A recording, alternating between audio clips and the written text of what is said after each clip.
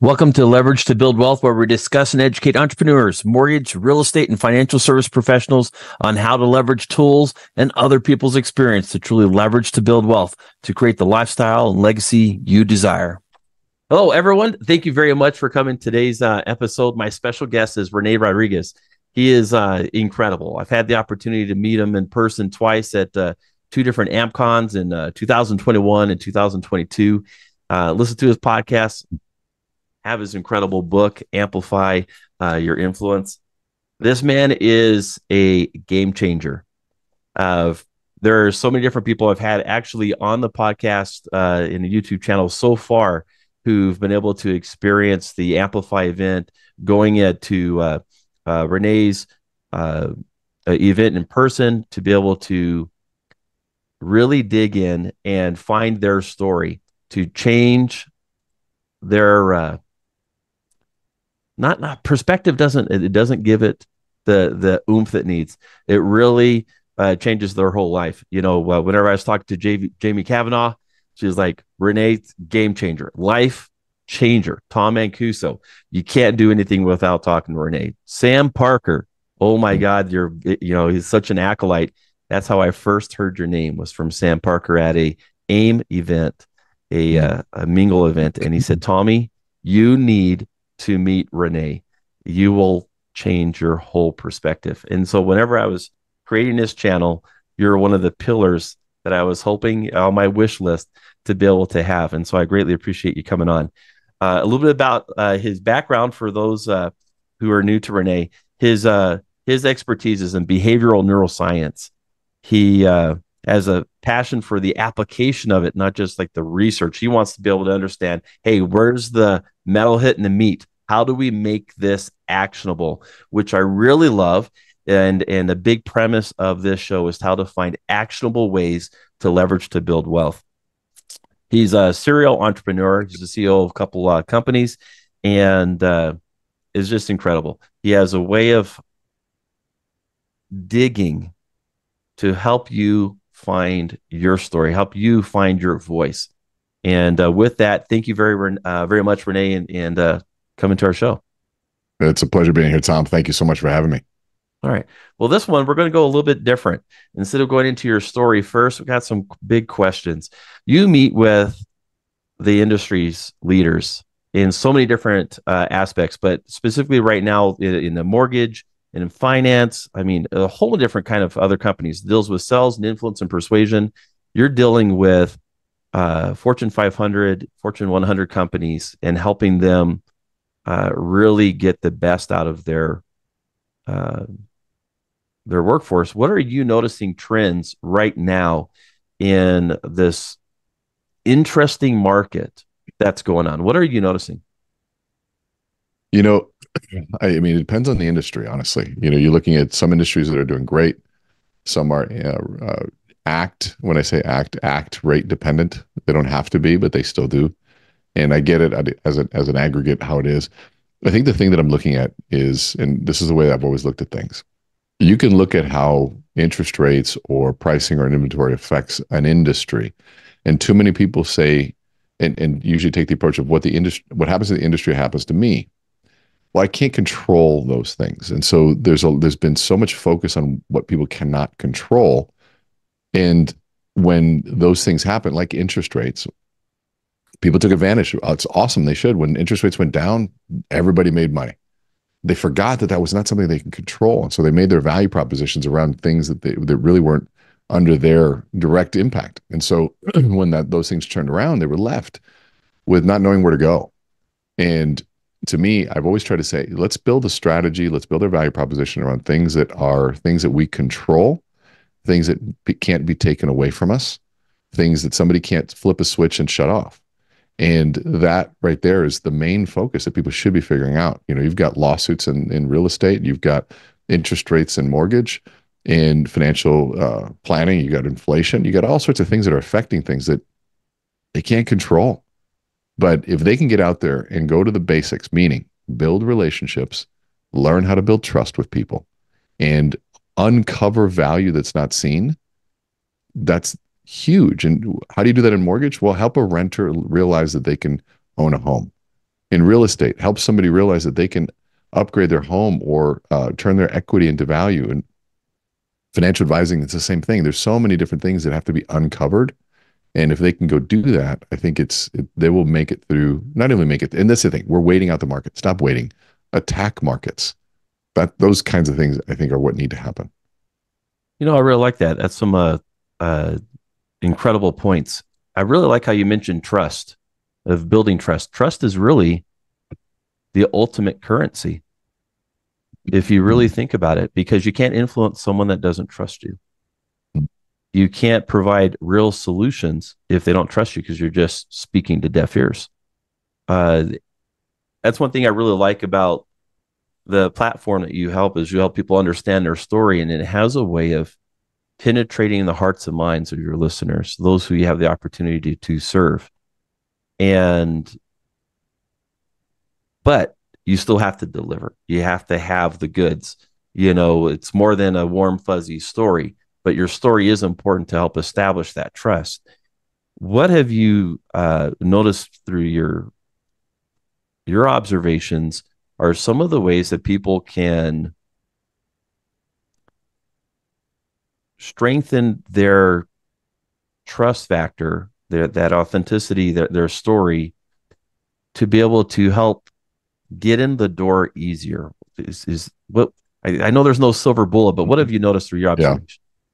Well, I think that's one thing. Is there isn't a silver bullet, but there's a lot of things you can employ, and there's a lot of different approaches you can take. One right now is really spending time on your personal brand, and the reason why personal brand is so important is that your brand shows up to meetings before you do. So I always say, imagine having 1,000 foot soldiers out there telling people that you're amazing, and they knew your calendar, so they'd show up to every meeting saying, "Wow, Tom's here, man. This guy's amazing. He followed through on what he says. Look at the results he's gotten," and they do this massive presentation for you before you show up. And then they stay after you leave to confirm everything you said. Well, that's what a personal brand does. If you have a personal brand and people know who you are, and you walk in, they're like, "Man, it's so good to see you." You haven't met yet, but it's as if you've met, because they feel comfortable with the things that they've seen. And so the brand creates trust. Another way of saying that, it creates psychological safety, is really what we're trying to create. Because we all know that trust is important. It's become so cliche. We say it over and over and over again, but what the question should be how. And so when we're thinking about psychological safety, we're thinking about creating structure, order, and predictability for people.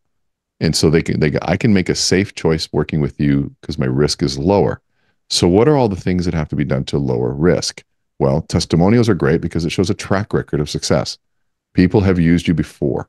If you have no testimonials, nobody's used you before, I'm brand new at the process. Well, how am I going to trust that? I might trust you as a person, because that's the other thing. Trust isn't all encompassing. It's sort of it's situational. I might trust you as a person, but I might not trust you as a financial advisor or as a loan officer or a real estate agent. And so I got to be able to trust you in this segment of trust. And first, as you as a person is the most important piece. But what's interesting is that I know some people that I might not trust as a person, but they are the best at getting a result at this. And that's fascinating. So we might use them and compartmentalize trust in that sense for a certain piece, but I might do it and make sure I keep a tight boundary to the relationship. But you got to look at what specific kind of trust are you trying to create, and why do people use other people? Why do they trust them over you? That's a really important piece. So me as a speaker, which is a fascinating process, is I'm what's known as an impact speaker. I create big impact, but there are people that are more famous than me that sell more tickets. And so I can say, well, you trust me. Yes, absolutely. Impact. Yes, Rene, I know I'm going to get impact, but you won't sell as many tickets as this person. Okay. Frustrating as it is, it's not my Yes. choice. It's the market's choice. And so for me, I have to learn how to also build my brand even further so that I can also be somebody who sells tickets. And so that's a specific application of saying you have to understand that there's multiple facets to trust. And it's an ongoing, lifelong journey to figure out all those pieces. And then it changes from market to market, from individual to individual. So it's like nailing jello to a wall sometimes, but it's worth it. I think you're a master of the pivot, Rene. Whenever I have observed, from listening to the podcast, going to the events, And I've had a couple of special presentations you put out that I go to. You seem to embrace the pivot. It's amazing how many people fight against it. You have this quote that I thought was really interesting. It was talking about uh, the mindset, like when it comes to the market, doom and gloom, it's not a market mindset. It's or a market condition. It's a mindset. And it truly is, because firsthand people who are going gangbusters in each of the industries you're just talking about: mortgages, real estate, financial planning. And you also know others, have already closed up shop, they're done, Yep.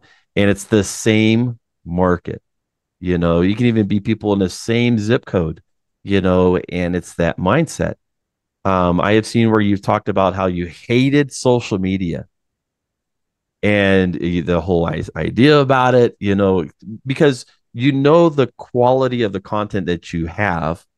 I mean, when you know that you have top tier advice recommendations, and you're seeing people dance like, I don't want to be derogatory, but you don't want to see people who look pretty stupid on TikTok, and you're like, how are they blowing up? And I'm offering life changing advice. And so I understand how you're kicking against social media for a while, but then you pivoted, and now you got a tremendous amount of followings on all your different platforms. You've seen with COVID, the market kicked you in your jugular. But you had to pivot. Can we talk a little bit about how, for people who are either new to the industry, seasoned in the industry, and maybe because this market's different, this market is different than '08, it's totally different kind of things. For people uh, who need to have that tweak to view opportunities more than obstacles, can you talk about pivoting and how to reframe? Because there's a lot of people right now who are holding on to dear life, but they want to change, but they maybe not know how. Yeah. I mean, there's a lot going on with that concept of, making a shift on how you show up for the world. I mean, 9/11 made me pivot. So did COVID and, social media. There's all those things. But I think there's an underlying component to me that is one, I don't have a choice. Right? So there's a power of not having a choice. I don't have parents. Both parents are not alive. And there's no trust fund. There's no nothing. So anything that happens, I've got to create. And there's a blessing in that. As painful as that is sometimes, there's a blessing in that because it makes you extremely resourceful. The other side of it too is a conscious understanding of the resistance. I've had to pivot health wise, and all of those things, the resistance to change is all the same. Whether it's financial, health, career, relationship, it's all the same thing. And when you understand it, it doesn't make it easier, but at least you can devise a plan to do it. There's an integrity side for me too. Like the reason I lost weight is because I was losing trust in people with people. Like, how can Rene, you talk about change, yet you can't seem to manage yourself? So I had to go out and lose the weight and make sure that it was there and that I could be congruent in my message. And so there's a lot of different pieces there, especially, and also knowing a lot of those changes, I go in knowing ahead of time that this will be a good story. Like I want this to be a story. It sucks now. There's no end in sight at the moment, but there will be. Life is seasons. Like things come and go. I think that's a wisdom of the ages that we realize as we get older that good things come and good things go. Bad times come and bad times go. It's a cycle of life. It's a business cycle. There's 4 seasons. They come in the same order they've been since the beginning of time. Yes. And there's certain things that are predictable. And so if you know that, I already know that during the winter of life, during the difficulty, people are going to stop running. They're going to hibernate. Well, I always look at that as a great time to run. One of my favorite things to say is run when everyone else is walking. Yes. Practice when no one else is. Sleep when everyone else is partying. Those are all separator moments. And if you can separate yourself from the rest, when things come back around, you'll be so far ahead. And you got to do that on faith. Watch other people, realize it, but you realize that anybody who's successful has had to have that mentality. It didn't come afterwards. So it's not like, okay, when I'm successful, then I'll believe this. Nope, it doesn't work that way. It's got to begin now. Like whether or not this is how I think, and And then magically the success comes. And I say success with quotes because it's lots of different forms of it.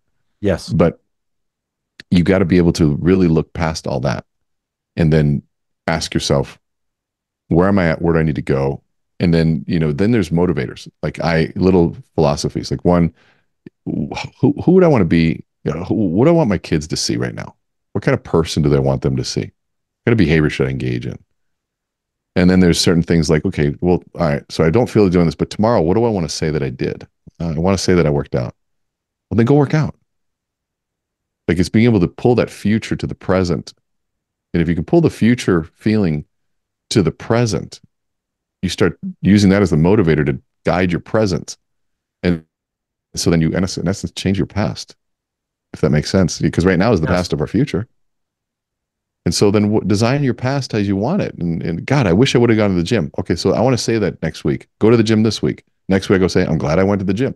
You design it. And it is philosophically simple. It's just hard to do. And it's really hard to conceptualize too. So there's a lot of those different pieces at play. I love that. That puts a nice explanation to this quote that I put down. I wanted to share. You said confidence is not a precursor; it is a reward for courage.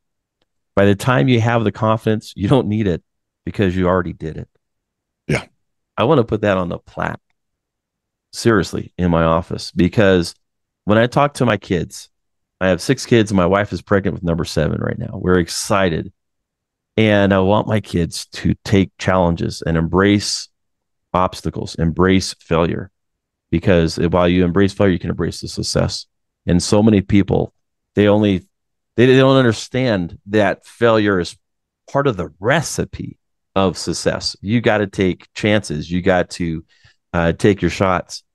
And I love that, because when I went to the AmpCon in 2022 with my son, Michael, you had him up on the stage. And what you didn't know is that we're having some hard struggles. And my son, I love him. I adopted him older in his life, came with some incredible obstacles. His backstory pretty aggressive. And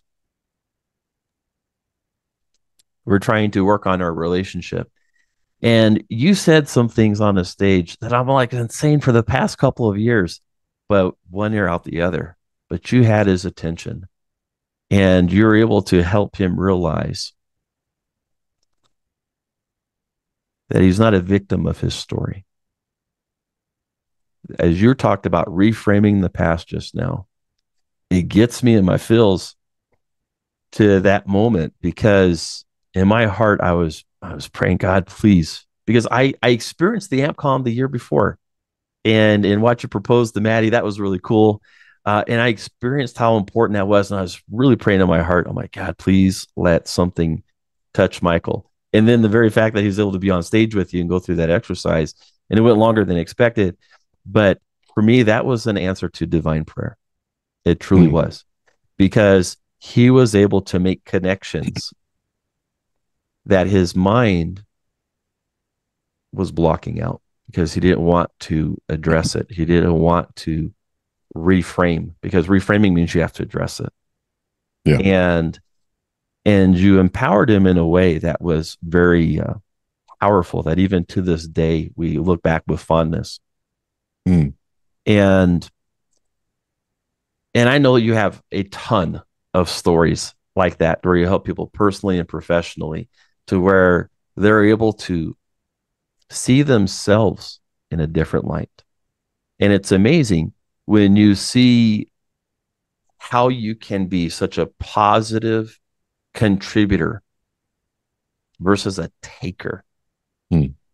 And when you can bring massive value and action that changes lives, that goes beyond transactions. It goes beyond a simple connection. It is life changing. And when you can view yourself from that perspective, and to be very candid, Rene, I hold you in such high regard. This is one of the most nervous interviews I've prepared for Well, because, one, go, please go ahead. yeah, because you really are special. And it's not meant to flatter you. It's no, when you come across someone who is authentic and real, doesn't mean it's hard. I mean, not hard, but when you come across someone who truly changes lives and has a mission, and it's not just the commission, wow, that is powerful. And I can't help but think of your mom and how you have talked about your mom, her impact upon you growing up, going to and helping out with her presentations and so forth. I hear of a parent's influence, and in this scenario for good. Uh, that's really powerful. I'm sorry, you had something to say. No, I just wanted to say that the one, thank you. And I remember that conversation with him and seeing your face and that very, very, very clearly. And I wrote down here and on my notes here, I want to go back and try to capture that video in some way because I think it was such a really good moment. But what's fascinating is you'd said that you'd said those same things, and it's hard to be a prophet in your own town. Yeah. It's really, really hard. And the same thing, my kids have been hearing things from me forever, and I bet if you were to say them, that they would land. And it's one of the great frustrations, maybe humors of how God created us, but it's but I think it's also serves the purpose of community, why we need Yes. people around us, and like it takes a village to raise a child, all those types of things. And my mother used to always say, community is the answer. What's the question? And you can solve almost anything through community. And but it's again can become cliche. We don't know what it would even mean by community, but yet the best things in life have always come from a community of people helping and turning to someone. Going through it alone, it's hard, and it's even when we think about service and value to the world and purpose, you can't create value by yourself. By definition, there has to be someone else involved because you create value for yourself. It's really, really hard. True value and true service requires more than one person. And so we have to think outside of ourselves in that process. But yeah, I think the whole reframing process and hearing that story and adversity as currency, all of that comes down to the reality of reframing what suffering means, what the difficult things in life have been. And you say I'm mastering pivots. Well, because I've been thrown in some really shitty situations. And so, Yes. what is it? I read somewhere it says, I wanted patience, and God gave me a line to stand in, like something like that. And it was like God wanted to make me stronger, so He gave me struggle. There's the opposite of what we think we want. And I'll see if I can look for it because I did keep it. It's usually found Yes. in the moments that we don't like. It's found in the struggle. It's found in the suffering and the sacrifice. And when we can start reframing those moments, or maybe start living more intently in those moments, realizing that maybe this is why it's given to me. And then you get into this concept of amor fati, which is that life didn't happen to me, it happened for me. But then there's another cliche that, we have to think beyond. It's not just a cliche. There's a real lesson in there. And it's a cliche because um, it's so true.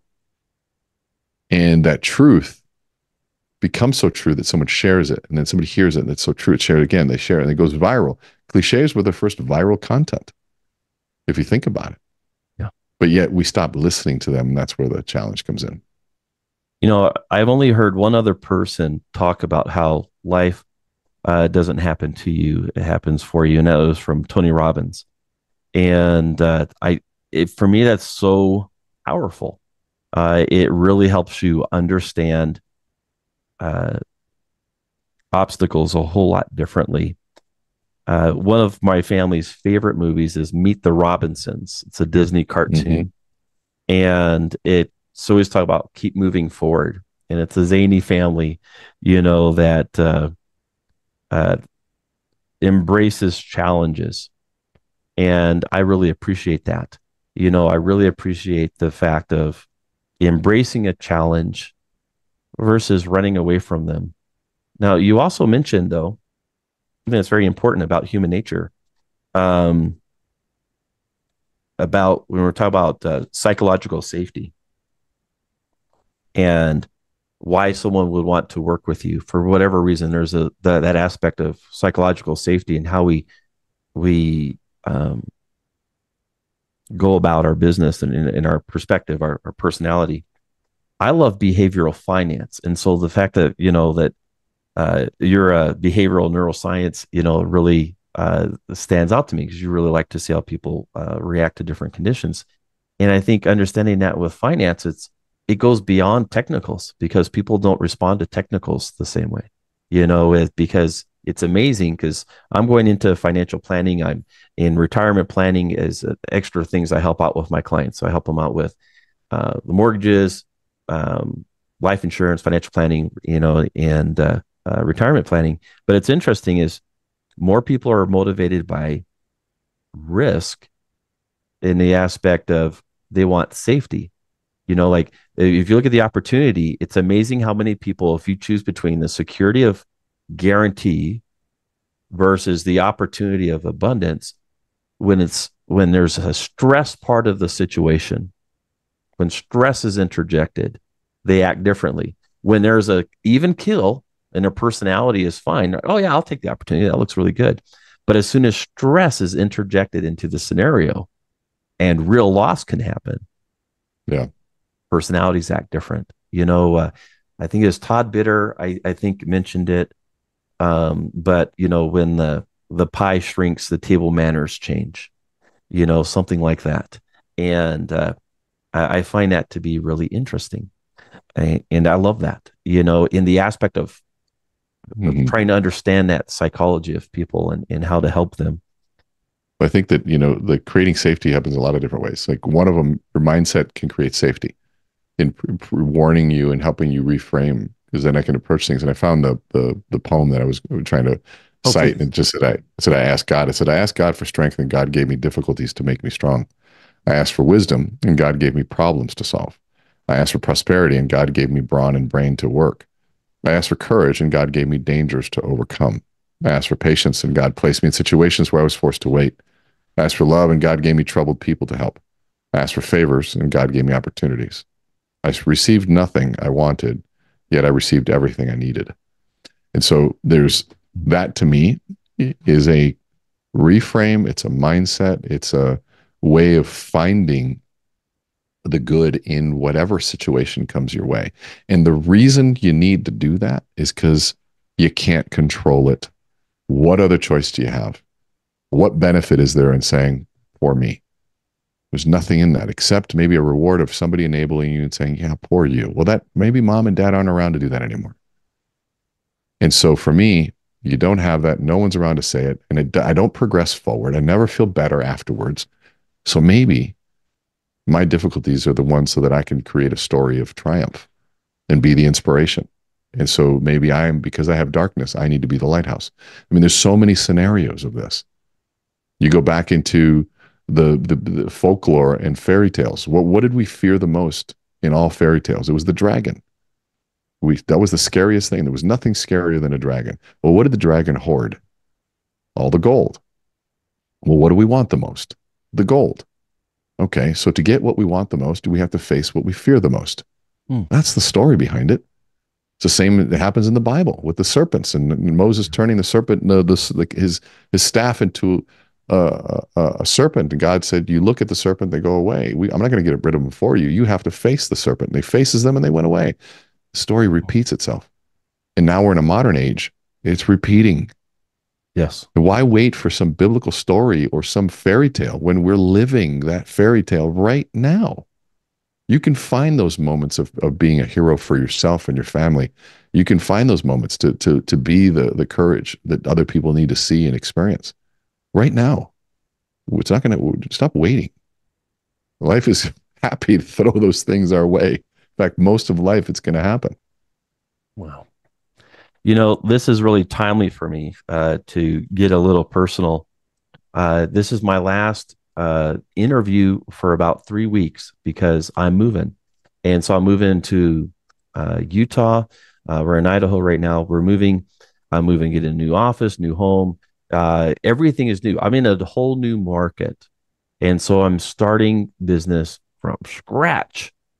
And for others, like, well, that can be scary. When I talk to my kids, I'm like, this is a new adventure, and I was talking to my kids. I'm like, we're going on a new adventure. We got some new opportunities to just make new changes.